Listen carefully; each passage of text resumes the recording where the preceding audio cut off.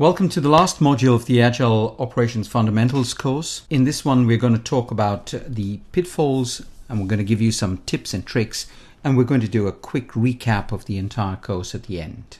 So the key pitfalls to watch out for when you are working Agile in an operational environment is that if you improve one area, sometimes it can cause significant disruption or loss or changes in another area. So try and be a bit conscious of this and try to address the entire value stream rather than just one little part of the silo. Try to get the team to do the work. It's not advisable to have an external group come in to change or transform the team itself. The team should own this process. The team should be working agile and continuously improving themselves, as opposed to having an external team come in, whether it's consultants or advisors or whoever, and try to change them. Sometimes teams have just too many initiatives going on at the same time, too many change initiatives happening, and this can cause a lot of disruption to the process and stifle growth and continuous improvement. The testing of the proposed solution should take place before you decide to roll it out. However sane the solution may sound and however realistic the ideas may be, it's always advisable to test them before you start a large rollout or change program. The lack of measurement discipline is another pitfall that I see quite often. Measurement is key to continuous improvement,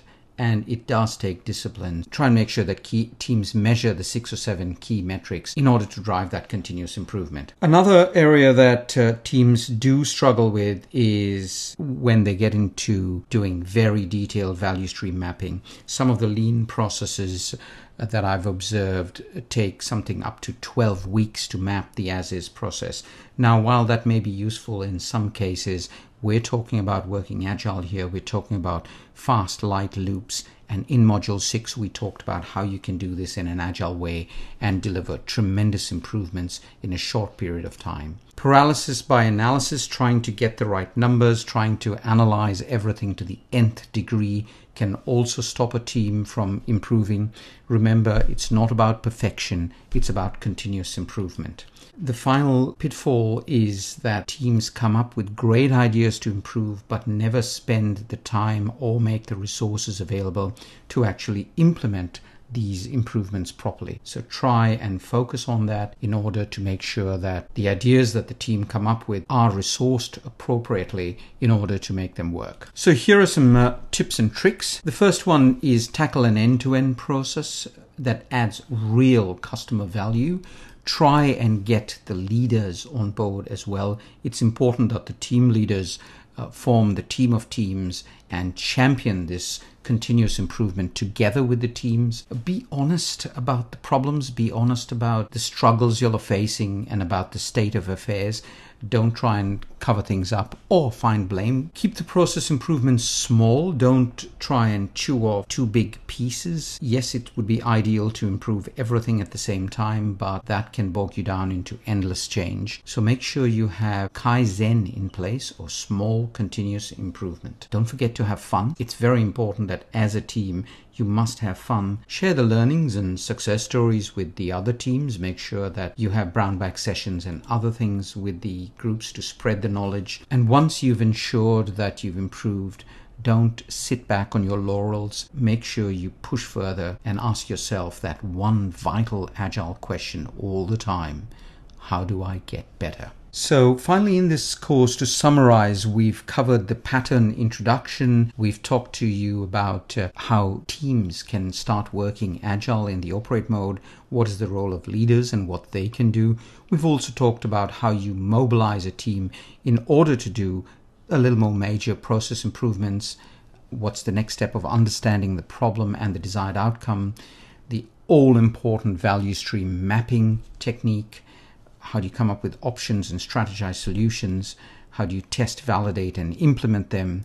And finally, we talked about measures and metrics, and that brings us back to this module, which is the final one in the series. Quick summary: the one that we covered here was the operations execution pattern. It has 5 phases like every other Agile pattern. We have the mobilize phase, the understand, explore, build, test, implement, and of course the operate phase. We talked about how most teams are in the operate phase, and we covered what teams have to do in order to work Agile. We also looked at what the leaders need to do in order to work Agile.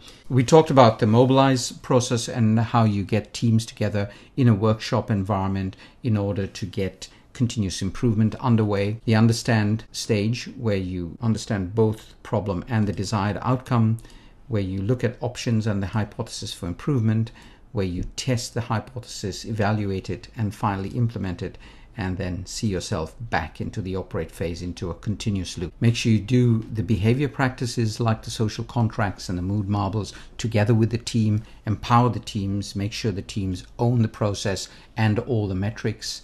We talked about waste and bottlenecks and how you find the waste and the bottlenecks and how do you remove them. We also discussed the importance of shared understanding across the silos and within the teams itself. And finally, we talked about the wisdom of the crowd and how important it is to have the entire group involved using the workshopping technique. And we talked about Agile value stream mapping, that fantastic little practice that would help you identify waste and bottlenecks and help you improve. The metrics keep you on track and indicate your progress, and there is always that fantastic metric which is the process efficiency percentage, which is the activity time divided by the total cycle time and shown as a percentage. We gave you some tips and tricks, and finally I'd like to say, just give it a try. In the words of Yoda, do or do not.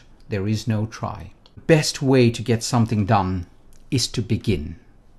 I wish you all the best on your Agile journey, and if you have any questions, you're more than welcome to go over to the Agile community, where we have our coaches and a lot of information awaiting you.